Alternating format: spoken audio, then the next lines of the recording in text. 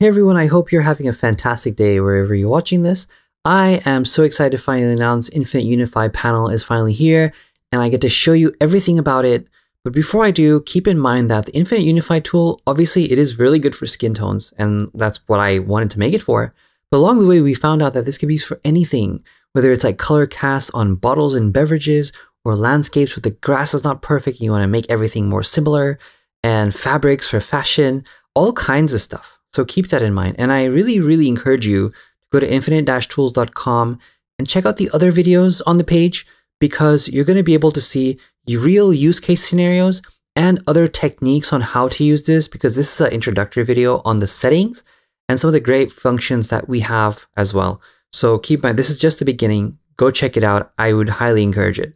Okay, so with that being said, let's just jump into it. So this first image here is given to us by Ford-Coartes, and she was really excited about Infinite Unify, and she gave me this image thinking that, I want to see what it could do with it. And this is perfect. We're going to go over two examples.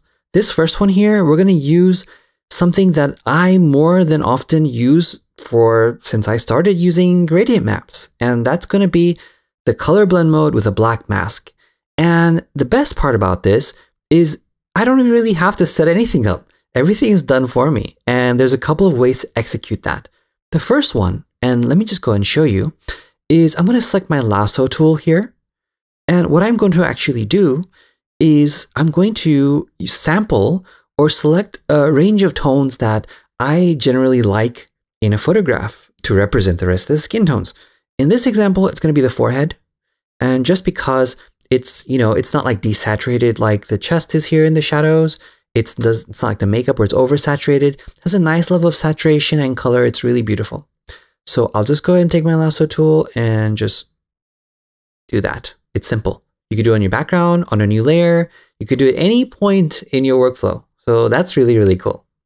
Next, I'm going to come down here and I'm going to select C as my blend mode. We have 3 blend modes here. And as I mentioned on the website, in the video section, we have a video going over what the difference of the 3 blend modes are, if you're not sure of it.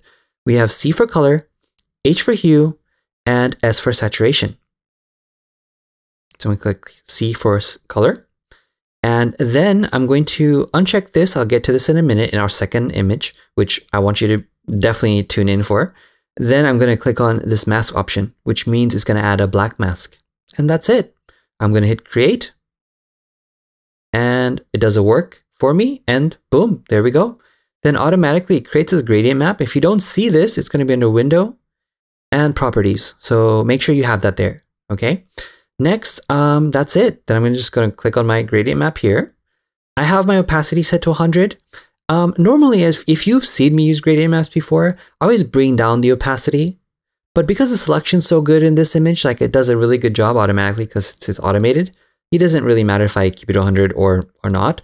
But for more often than not, I keep it to, 40%, 35%. But because this is very accurate, I'll keep it around 50% on this one. Okay. Then all I need to do is take my brush tool. I'm going to keep my flow at 100 if I want to, or if you want to bring it in gradually, just bring your flow down. Okay. Bring it down to like 10% or something. My brush tool is also going to change if I need to. My hardness will stay at 0. Size will be relative to the image, but this one I'm just going to continually change it with my bracket keys on my keyboard or shortcuts if you are using shortcuts. And I'll simply just brush over it, just like that. You see how easy that was? It's almost laughable how easy that is, actually. I feel like I'm cheating. This point in the process is something that I hated doing. This is something that I just didn't want to do just because I had to figure out the points, set the gradient map. It's really annoying. It's literally just use a lasso tool, select the ones you want, and then create that gradient map. It's pretty cool.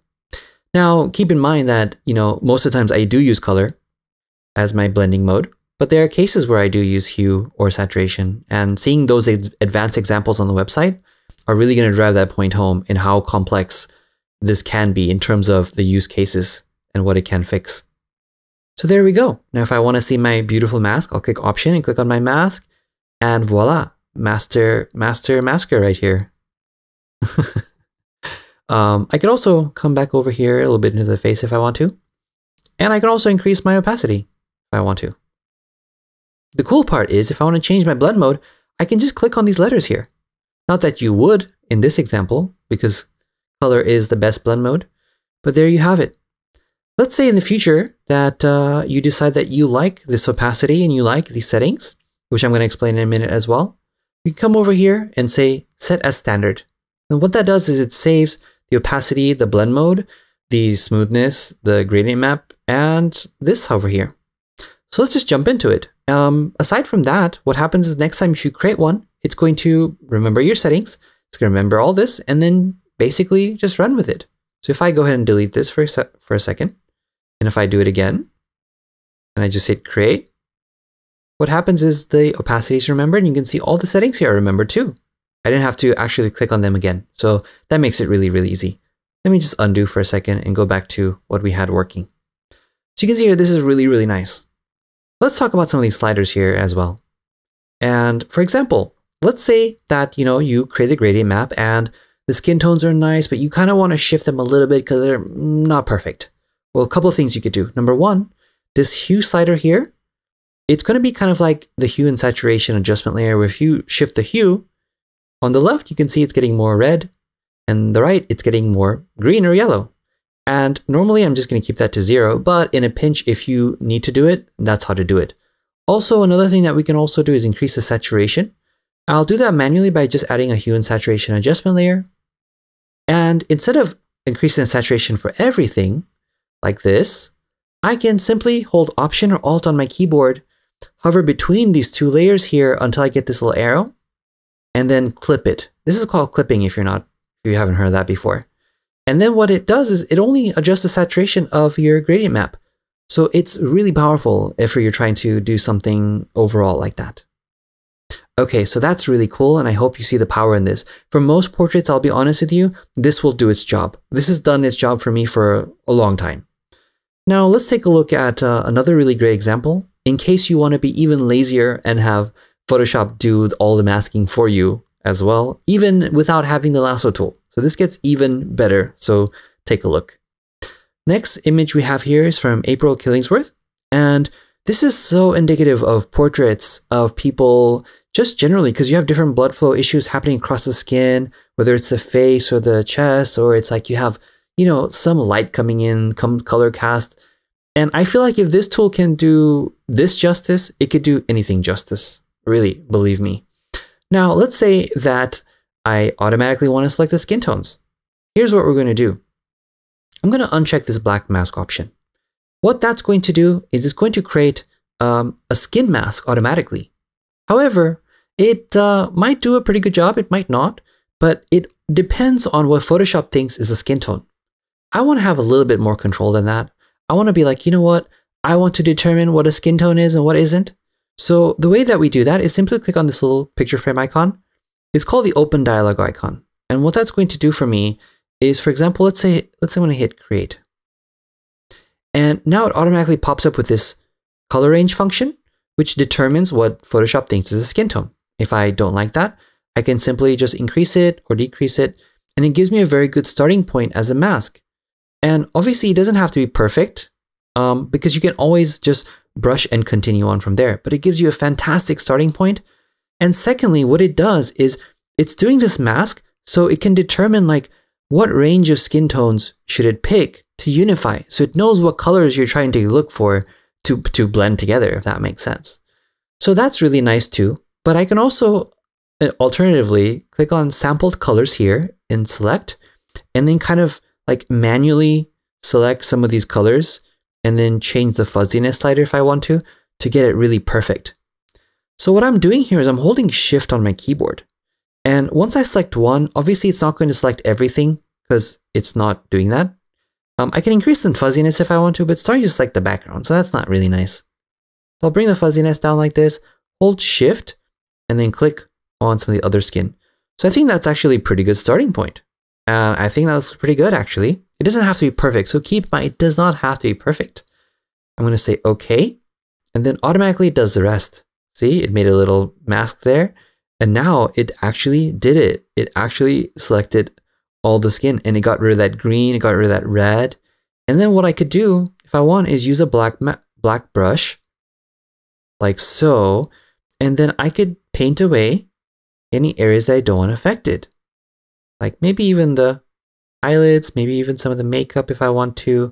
I can then just brush away the colors in the hair if I don't want that selected. You know, you could do pretty much anything. If you want, you can even put this layer inside of a group and then mask the group. So that way, any changes you do is not going to be detrimental to the original mask. So that's kind of cool too. Another fun part is you can even do a Unify mask just for the hair if you wanted to. So for instance, if I decide to do that, I'm going to turn this off, go back to my black mask, same color option. Now, before hitting create, I'm going to hit option. I'm going to go to my lasso tool here for a second, and I'm just going to select some areas of the hair to unify like that. Okay. Now I'm going to hold option or alt and then click create, because what that's going to do, it's going to actually add another layer. There we go. See, so it's not going to override the original. Now with this one, I can actually go ahead with my brush tool, and I'll use a 2% flow. And I'm just going to go ahead. Actually, let's use a 10% flow. Forget about it. I'm just going to paint it in really quick. So you can see here that it's actually getting rid of that color influence. Now, one thing you might notice or you might not notice is sometimes it's actually painting beyond the hair. Now, there's another feature that's built in called the blend if. And what the blend if does is based on the actual gradient map and the selection you did, it remembers like the luminosity range. For example, it remembered how dark this was, how light that was, and anything beyond those darkness and lightness values, it's going to cut off with a blend if mode. And if you're not familiar with blend if modes, they basically where the layer is off or on. If it's above a certain darkness level or below a certain darkness level, it'll kind of turn it off. So let's click on that. And you can see it doesn't do a perfect job, but it does a really good job enough where beyond some of that area, if I turn this on and off, which you can do, you can see that I actually painted in the background a little bit. So if I turn that on, it's going to be very, very specific. So that's good sometimes if you have a really hard time masking, you want a quick helper to really nudge the gradient map along. And finally, the last option, which is really interesting, is this little eye button. So this eye button here, if I turn that on, it's just going to add an X over my mask temporarily, so I can see like what the colors look like somewhere else, in case you want to kind of get a general idea of what's happening. Now, last but not least, the last thing that I want to talk about here is that if I go between these two gradient maps here, it remembers the exact samples and the exact selection of the panel. So this is cool because if I want to make any adjustments, I can. It remembers everything. I even love this little spinny icon that happens as I'm holding over create, which is really nice. And yeah, so aside from that, another last thing to mention is that there's this smoothness slider that we haven't talked about yet. Now the smooth slider is really interesting because you don't really have to know that every single time, because to be honest, 50 works really good for me and I don't need to adjust that too much. However, what it's doing is that if I go ahead and bring it down to 0, see these little different nuances that happen?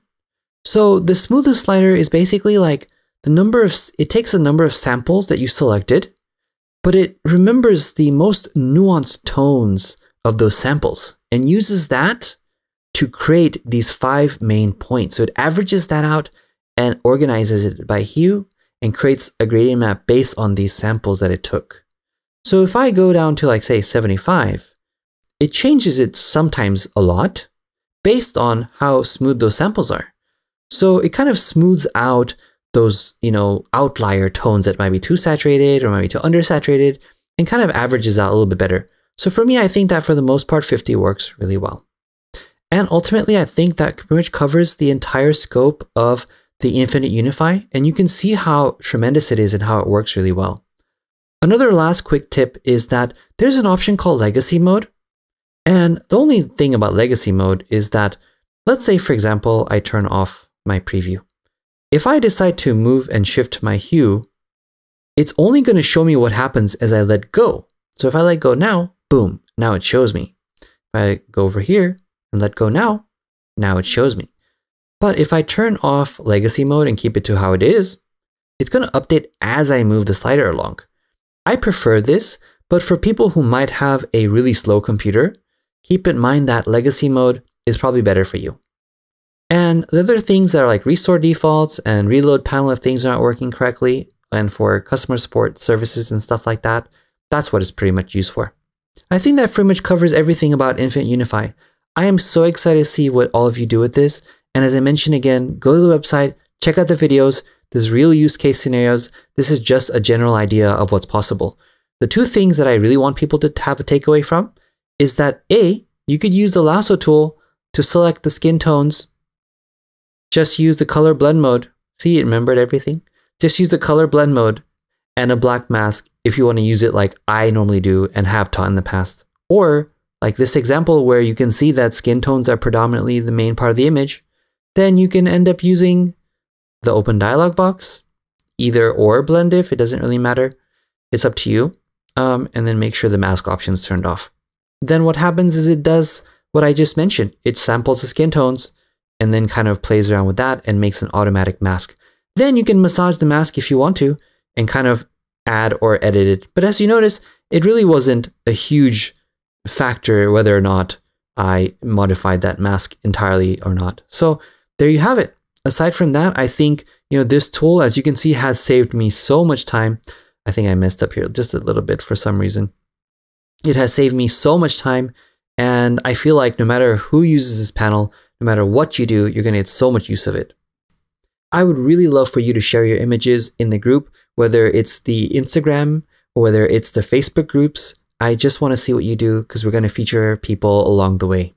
I hope you guys really enjoyed this tutorial. I'm very excited to see what you guys create with it.